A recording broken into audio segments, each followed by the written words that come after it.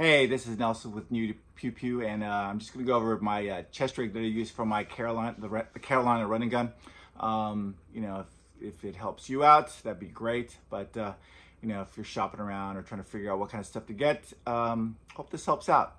Now you can just see my chest. I'm probably gonna lose my head on this video, but here is I've attached some links on my blog as far as like where, what more the specs of the chest rig is. So I'm not going to go over the specs on this thing. I'm just going to go over just the basic features and just what I think of it, and just a basic review of how it performed for me specifically for the running gun. So overall this setup over here costs about $93. So this is the chest rig itself, the base part, the pistol holster, and the magazine pouch, 2 of them, and also the hydration pack. That's another attachment on there as well. So as you can see, it's one size fits all, and it's to give you some comparison as far as size is, I wear a 41 regular jacket, so I'm not really very big in the chest. I've got an athletic build, so I'm fairly slim, 33 waist, and just the way this is cut, as you can see, it's already cinched up to as tight as I can get it. So it fits me pretty well. I'm about 5'11 and a half. So, it holds up pretty well. It's there. I pretty much tightened up to where I can get to it. And I see there's still some space in between over here and there. And I can, probably stick my hand through here as well. But it's already cinched up. Now this is really, I'm sure, meant for wearing a thicker top or thicker gear on top of it. I think if that's the case, then this would be fine. But for, wasn't really, I don't think, meant for summer racing running gun. I was wearing a mud gear. If you don't know about mud gear, you can Google the mud gear. And it's a great stuff they wear. I used to wear for race shirts, which were meant for mud running, and they wick away the sweat a lot better. They're pretty durable. They're some great stuff. So reason why I wore that is so when I'm running, as you can see, this thing shifts quite a bit. Just keep it from chafing you, or cotton. It's gonna hold that water, hold that sweat a little bit longer, and it's going to chafe you. So that one had less chance of me getting chafed as well, and it would just breathe a lot better. It just wicks away the sweat off your body and dries up a little bit faster than a regular cotton shirt would be. Now the way the setup is, I've got 4 Magpul Gen 2 magazines over here, and I've got 4 pistol mags and my pistol right here. So this is just to give you a relative comparison to something that you may use. It's a P320 6-hour, and this is the X5. Now I used a Canik TP9 SFX.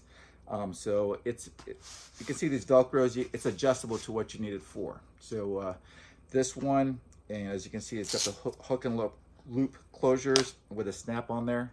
So it's really easy to get all that stuff and secure it. Snap it and hook and loop it, and it's pretty secure. It's not going anywhere. The only thing is, if you have a red dot, there's no cutout over here to cover that or protect it. So that is the only thing. So you pretty much only good for iron sights, because I was debating whether using a red dot, but you know what, just to keep it simple, especially during the course of a race where you're crawling through mud, and you don't have a hood on there, and messing up your red dot, or once that's messed up, then you're out a couple $100, or it just, you can't see a thing. But you should have backup sights anyways. But for these, just going iron sights was probably the safest bet. Less chance of getting malfunctions, and you should know how to use your iron sights anyways.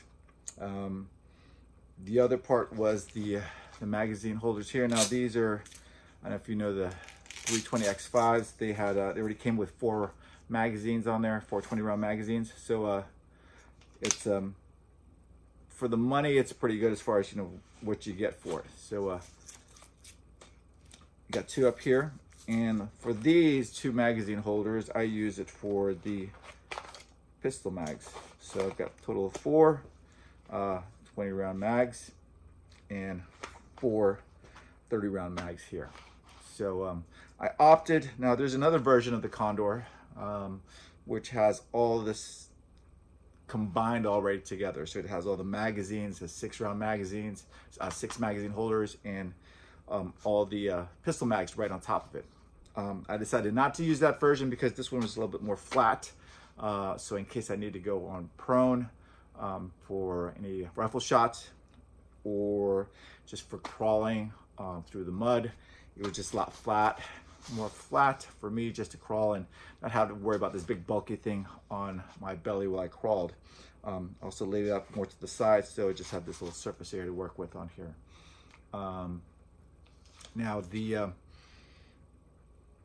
as far as just why I decided to use a Condor chest rig was just based off my past experience. So I used to do a lot of trail running, do some 50K runs, and I was just used to wearing those race vests with the hydration bladders already hooked up on the back, all my water bottles here, or food or phone. So all that stuff was, all my gear was really up towards where I'm already used to it being. And I'm just used to carrying that weight on top of me as opposed to on the belt. So that was probably the reason why I just chose the chest rig. Also, this was, you know, for 93 bucks, it's not too bad just to have all the stuff that I have, and I'm not too worried about it just because, you know, I could spend a little bit more, maybe I guess Safari Land holster, but you know, that's 300 bucks, 300 bucks.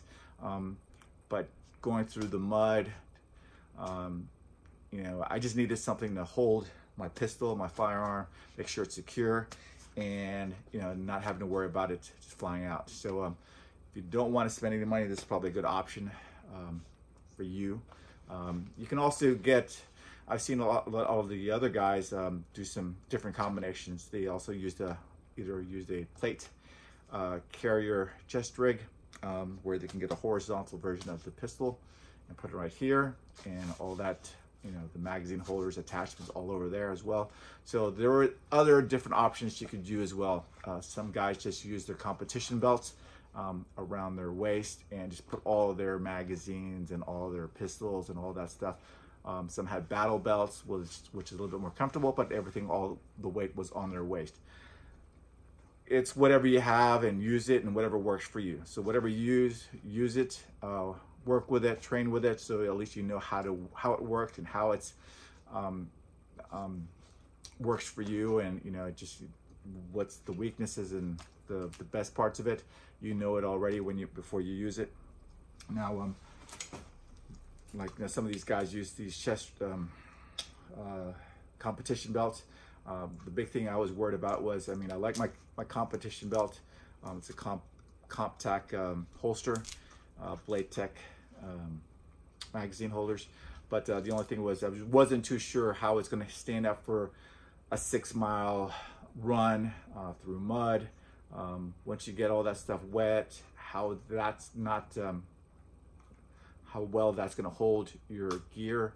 That was my big concern. And you know, I'm just didn't like having, I guess probably just having the weight on my waist and have this thing just kind of just you know, be bouncing around, and did not have that extra secureness on there. So you can probably get all the other stuff, you know, the nicer holsters or with extra more retention on there. But like anything else, you know, in our sport of firearms, you know, if there's any way you can save some money, work with what you got, or if you want to spend or get more serious about it, sure, spend on the nicer holster if you're going to take it more seriously. But you know, overall, this was probably the least expensive that I thought would work for me. Nice part as well, it's easy to break down. If I need, you know, once this all muddy and just, you know, some nastiness on it, just get some Dawn soap, some brush, and scrub it down and wash it off and hose it off, and it's perfectly fine. So, overall, it worked pretty well for me. So the only other things that were probably just from my experience was just the way it shifts a little bit. So when you run, your body tightens up, and so the shifting will get a little bit more more pronounced, or I guess just a little bit more shifting through the race, and you may get some chafing on there through the course. So one place that really annoyed me was the shoulder pads, since it was once your rifle is on you and that shifts this towards your neck. It was rubbing towards my neck, and first 2 miles is probably not too bad. Third or fourth, when you're you've got mud, water on you, that's just gonna be rubbing on your neck. So instead of having to deal with that, I wore a neck buff, and so that kind of just helped it not rub on my neck during the race, and also kept my neck cool as well, and not get burned from the sun. So wear a neck buff if that helps you out, keep you from being chafed. The other thing was I wore a utility belt that was pretty rigid, just to hold my dump pouch on there. And that belt was, as you can see, there's this little gap here between the rig and the belt. So there's that little belly fat that you got there. Now this thing is once you start running, it's fine, but like by the end of the course of the race, this thing's going to be pinching between you and your rigid belt, and I started getting a bruise and some burn, just because this thing was just rubbing between this fat over here. So some of the things that just having to deal with, figure that out beforehand. Try to put some try to make some adjustments there for your next race. So I learned the hard way, and hopefully you try to figure all that stuff out before your race, as opposed to like right afterwards. So I'm probably going to use the same setup again, but just make some adjustments as well, as far as the trying to figure out all the hot spots again, where all this stuff is. I may not, depending on the course of the race, since it's in the summer, the water bladder, it's the race rules was that whatever the water, there was not going to be water tables, or there were going to be water stations. No water stations are going to be out there. So whatever you bring out is what you have. So if you're like me, who are, I sweat a lot, need to hydrate quite a bit. So you definitely need get some hydration in you, some water, carry some, stay hydrated. It's 90 degrees, could be 100 degrees. Who knows what the weather's going to be like? And it's nearly 90% humidity. So you're going to be sweating tons and losing a lot of fluid. So it's nothing like, bonking out during a race from dehydration.